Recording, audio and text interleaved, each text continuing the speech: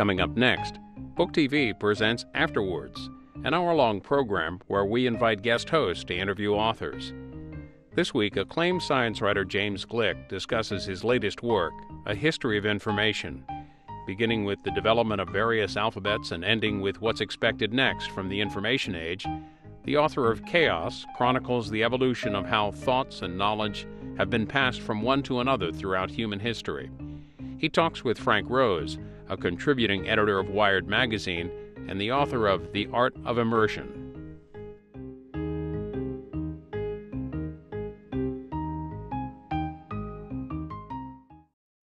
James, thank you so much for joining us. Well, thank you for having me. No, thrilled to be here. I really enjoyed your book. It's been great fun to read, and I must say, quite informative. Thank you. One thing I was sort of fascinated by the year 1948. I mean, clearly that was a banner year, so to speak, in terms of setting the stage for the world we live in today. That was the year that the transistor was invented, the year that Claude Shannon came up with his information theory, and that Norbert Wiener published his book Cybernetics. What was it about that year? Why did all of these things come together then, do you think? That year is the starting point for my book. Well, because I start the book in the middle. But it's the pivotal moment, and I think it's rare that we're able to pick one year and say that this is the fulcrum around which the whole modern world has turned. But I really believe that about 1948. And you've named the two things that apparently coincidentally came out of Bell Labs in the same year, the transistor and Claude Shannon's information theory. Claude Shannon is sort of the central figure of my book because of this starting point, because in 1948 he published in the obscure technical journal of the Bell Labs system two papers during the summer called A Mathematical Theory of Communication. And then they became a book, The Mathematical Theory of Communication. And it was the first time, among other things, it was the first time anyone used the word bit as a unit of measure for this stuff, information. But what was it? You know, he would go around reminding people or telling people that he was going to use this word in a scientific way. And he needed people to understand that while it was related to the ordinary, everyday sense of the word, it was something different. He was going to make it something mathematical and quantitative. So 1948 is, I think, not exactly the start of what we now call the information age, but I'd like to say it's the start of the time in which we began to realize that all human history had been an information age. Right.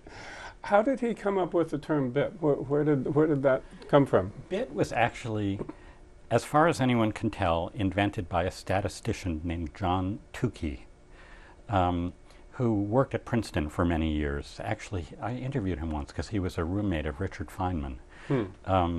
He was a wonderful guy, and there was a lot of discussion at the time about this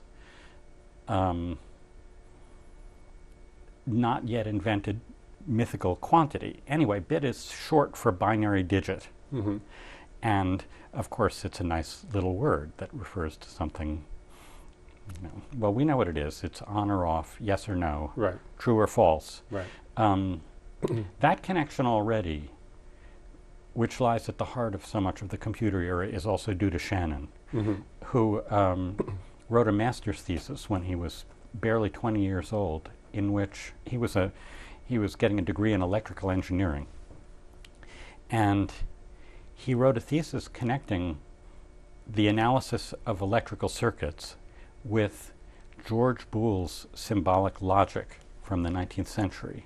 Now these were two ideas that just seemed to any normal person so distant from one another. I mean, inhabiting different planes of existence. You know, electrical circuits, most people who are electrical engineers were doing things to do with hardware and current, you know, and resistance.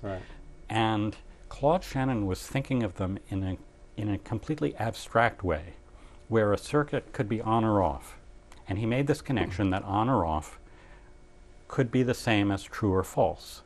And then you could link circuits together and you could have logic. You could have if-then. Right, right. Well, all this is sort of second nature to us now if we know anything about computers, because computers are built on this equivalence between circuitry and logic. But this is where it was invented. And so the bit is the fundamental unit, the binary digit. So the transistor, you know, we know a lot about William Shockley. He's, you know, been quite a notorious figure. But we know much less about Claude Shannon, just in the popular imagination. Tell me, what was he like, you know, as a person back then? He was something of a loner. Mm-hmm. He was shy. Bell Labs at that time had a big old industrial building on West Street. Right. The building is still there, downtown New York, just on the edge of Greenwich Village, and on the other side. Yes. Yeah, oh, you know it. Yes. It's an artists' collective now, or something like that. And exactly. in the old pictures, you can see the High Line railroad line running right through the lower stories of the building. That picture is in your book. I love that picture. Anyway, right around this time, it was just after the war. Most of Bell Labs moved out to the suburbs in New Jersey, to Murray Hill. And Claude Shannon, who officially worked for the mathematics department, kind of stayed behind on his own in a cubbyhole. And did he have a window? I don't even know if he had a window. I know that he was flirting with a young woman who worked across the street during the war in it was the old Nabisco building. They called it the Cracker Factory. Right. In the microwave research group, and he later married this woman. This was Betty Shannon. But because during the war he had done really important and useful work, he worked on cryptography especially, and because Bell Labs was a really unique institution where they believed in the value of pure research. Because of these two things, people left Claude Shannon alone. His managers didn't know exactly what he was working on, but he just was allowed to do what he was doing. And what he was doing was apparently not particularly useful, unlike the transistor. The transistor, everybody knew was going to be a big deal. And when it was announced that same year, you mentioned Shockley and his two co-workers became immediately famous. Bell Labs put out a big press release. The transistor, we now know, replaced those bulky, hot vacuum tubes and enabled the miniaturization of electronics. Right. You know, almost immediately there were transistor radios. And then, combined with the technology of the integrated circuit, it became the underpinning of our computer world. You know, now we have billions of transistors literally in our pockets. I mean, I could pull my device out of my pocket, and I bet you could too, Frank. Yes, I'm sure I could. That's billions of transistors right there. Shannon's theory, which came out at the same time, at first blush had nothing to do with that. It was a coincidence. He was thinking, at least officially, about telephone wires, old copper analog telephone wires. And his theory of communication was of great use in coming up with techniques for compressing information and sending it efficiently over these analog wires, for example, in the presence of noise. But while he solved a lot of these problems in an analog way, he simultaneously solved them in a digital way, meaning not just, you know, sine waves where everything is continuous, but in terms of what we now call bits, thanks to Shannon. That's where everything is broken up, it's discrete, and it's digital. And in our world, that makes it suitable for storage on all kinds of new devices. Instead of just vinyl phonograph records, we have compact discs, which store many times more bits because they're little microscopic pits engraved with a laser on a substrate.